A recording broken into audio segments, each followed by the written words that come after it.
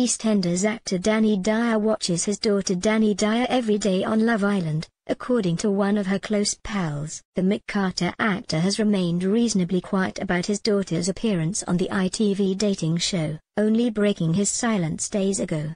But now one of Dani's best friends, Kaylee Short, has revealed that he's watching her religiously. Her mum and dad are really enjoying watching her, Kaylee exclusively told OK! Magazine. They tune in every night. I have nightly debriefs with her mum after the show airs and they're all really proud of how she's doing.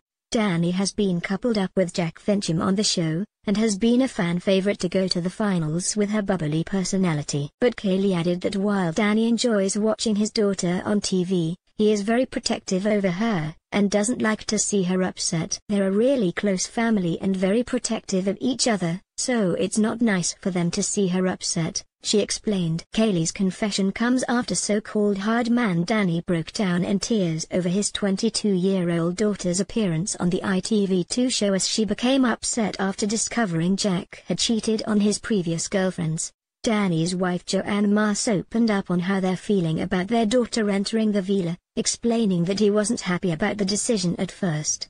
Dani wasn't happy at first when she was going into the show, but at the moment he thinks Dani has done well with her behavior, she explained to the Mirror. He got a bit choked up when she was sad about finding out Jack was a T. Love Island continues on ITV2 at 9 p.m.